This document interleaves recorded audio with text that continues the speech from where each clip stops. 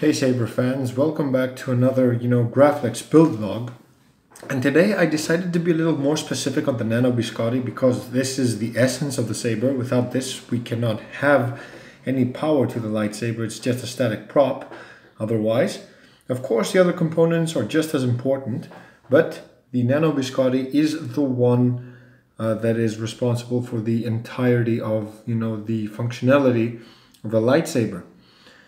So basically it's small. As you can see, it is tiny compared to my fingers, and the soldering holes inside where I have to solder, it looks regular, it looks normal in the camera, but right now the way I'm holding it, it is tiny. My fingers are huge.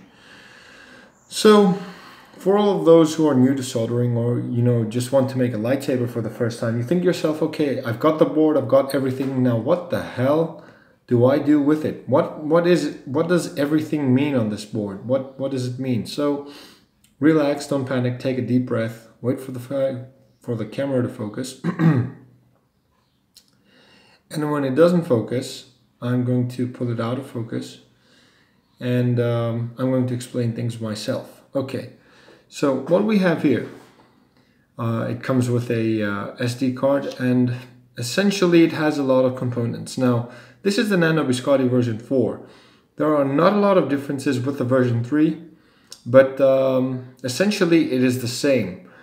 So if we go over the board, starting from this side, you will see, if the camera will focus in just a few, there you go. Starting from the left, I guess, from your side of the screen or the right, you see a little plus over here. That means that's the battery positive. That's where all of the positive wires from, the entire build are going to connect. Right next to it is the negative. Every single negative wire, except for the negatives of the LED, which go over here, will go here. It will be best to color code every single one of your wires just so that you do not get mixed up during the process. Now, the third slot is the LED, the negative of the LED that is, and the positives, of course, are going to go to the battery positive. Next is the flash on clash. The flash on clash on the previous iterations of this soundboard was a separate circuit board on its own, which was an add-on, and it was a feature that a lot of fans wished that it could be into one board. As of Nano Biscotte version 3, that was possible, and that's what happened. And Nano Biscotte version 4 carries on with this improvement. Instead of having a lot of boards, you just have all the features that you want into one board, which makes it easier. So the one in the middle is the flash on clash. Basically, when we have our three dies, our royal blue and blue, the flash on clash is going to be the white flicker that is going to be activated when the clash sensor is activated. So that's going to be a cool effect. I hope to pull it off when I build a lightsaber. Next is the little ACT, if you can see. I don't know if it's visible properly, but it says ACT, which is your activation switch. Now, you're going to have an activation positive and an activation negative. Now, your activation positive, from what I believe, is going to go to the activation switch on the board. Your activation negative is going to go onto the battery negative, which is the second one over here. And the last two on the other end of the board is the speaker, positive and negative. Now, it's not that much of a deal which you solder on to positive or negative, and they're going to be color-coded essentially the same. The speaker does not work the same way with the battery, so that's that.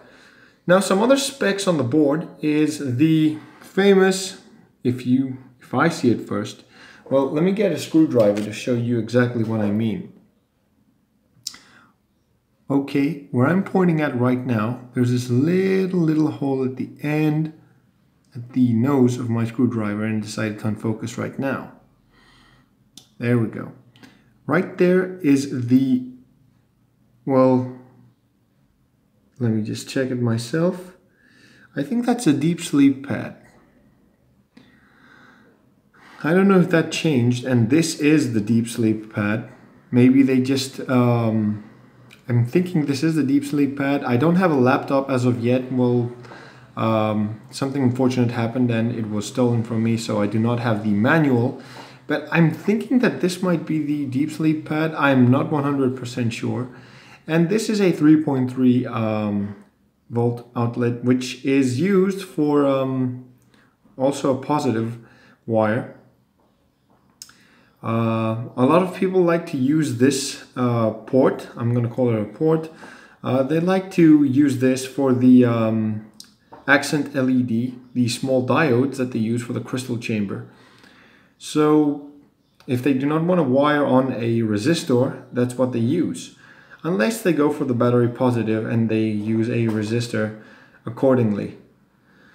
So basically that's that with the Nano Biscotte. Now you're going to be asking questions like, what are the rest of these? What are the other holes? You shouldn't worry about them. What you should focus on the Nano Biscotte is these main 7 holes. That's what we're going to be working on when I'm going to be doing the construction of the Graflex on my future video series, which I'm hoping that is going to be very useful. Now if we flip the board, everything has come upside down, and there's less things here. Of course, there are a few, sensors in place and stuff. And over here we have the micro SD card slot, which you just take your micro SD and you pop it in when you're done soldering or doing any works on the board. It is not recommended. Actually, I'm going to say it is prohibited to have your SD card in place when you are working on your board, when you're working and soldering on your board. It is a definite no-no. You do not want to solder on your board when you're using, you do not want to use your SD card when you are soldering on your board, because it might damage the card, it might damage the board, and these things are not cheap. I mean, it is the most affordable board out there, but they still are quite expensive. It is a great expense, and it's not easy to make, and it's not good to waste these things. People work very hard to create these boards, and if we just waste them, it's just going to be sad if we let this happen. And let's say that you screw up your board. You want to order another one. If you live in Europe like I do, you're going to have to wait at least 2 weeks. And if you've waited so patiently for one board, why should you screw it up? That's the thing. So basically that's that. Now that we've switched the board around, this is where the speaker is going to start. Because if we switch the board all the way, flip it again, this is where our speaker is. Oops, there we go. Speaker positive, negative. Now, if the board flips, I'm going to flip it just slowly so that you can actually see. Now, this is where the speaker is going to be. The reason why I'm specifying this is that when you decide to solder your board, let me get my bag. Wait, that's not it. Hold on. So this is the back end of the 3D Goth chassis. Now, since I'm going to be working on a crystal reveal chamber with the specific night chassis from 3D Goth Designs, this is only going to apply in this case. If you want to go with any other chassis, that is just fine. But for my build, I'm going to be going with the night chassis. So essentially, your board is going to go upside down with the SD card slot facing up. And it's going to slide into place like this. You do not want to hurt it. You do not want to stress it too much. Just use your nails, and there you go. It's going to make a clicking sound, and as you can see, it fits in beautifully. So the whole logic behind this board, it is not 100% aligned. I don't know if you can see it in the light. It's not, like touching the 3D printed plastic.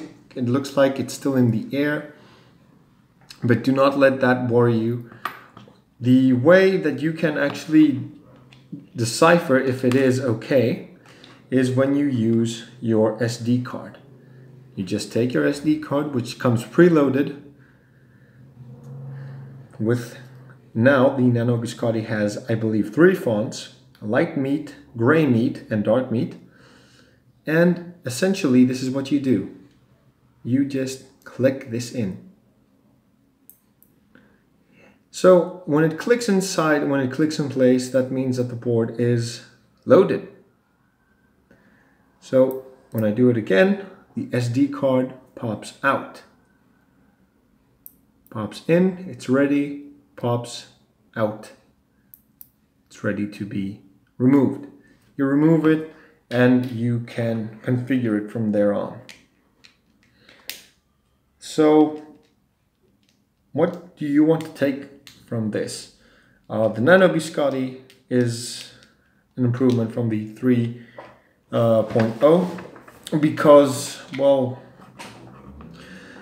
I think that the difference is the deep sleep pad. Now, if you want to remove your chassis, your board from the chassis, you need to be very careful. You need to be precise. Now, it looks nice and flush like this because we haven't soldered any wires to it yet. So when we've got some soldering onto this, and you know, there's going to be a whole lot of cables going through here. Our recharge port is going to be underneath here. Our resistor for the LED is going to be inside here as well for the accent LED, which is going to be, you know, illuminating the crystal in the chamber here. So basically it's not going to be this harmonic, it's going to be one chaotic mess, but don't get stressed. I'm just saying these right now so that you have an idea that it's not going to be as tidy as it looks right now. I mean, what I'm just trying to say is that I do not think that the board is just going to fit into place like this with all of these things going on around. Now, I could be wrong. I hope I'm wrong because I like things to be tidy. That is why I got this chassis. It's because I want all of my electronics and all of my components to fit in someplace so that it looks nice and tidy and cool. So how do I take this off? Which is very simple. I just take my screwdriver over here. Oops.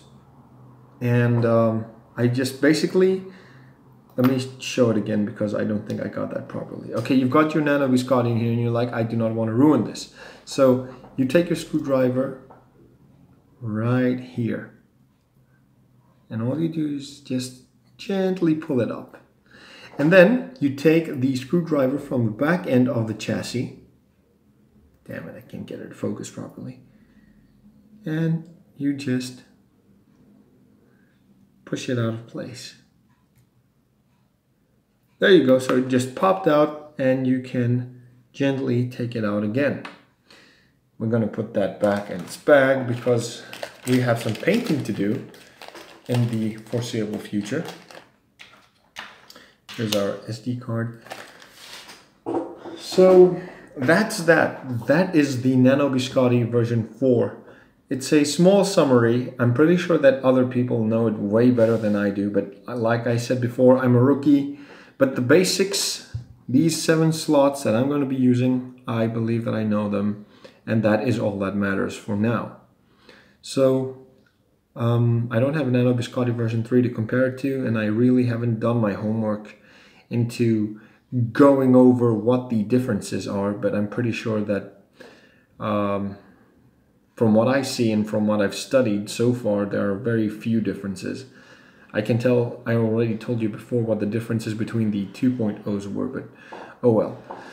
So that's that. I hope you guys found this enlightening, and I will see you in the next Graflex build vlog. Hopefully I will be showing off my core band kit, which is going to be here by the end of, you know, well, the week that's following today. It's Sunday, so Monday, Friday, I'm hoping to have the core band kit.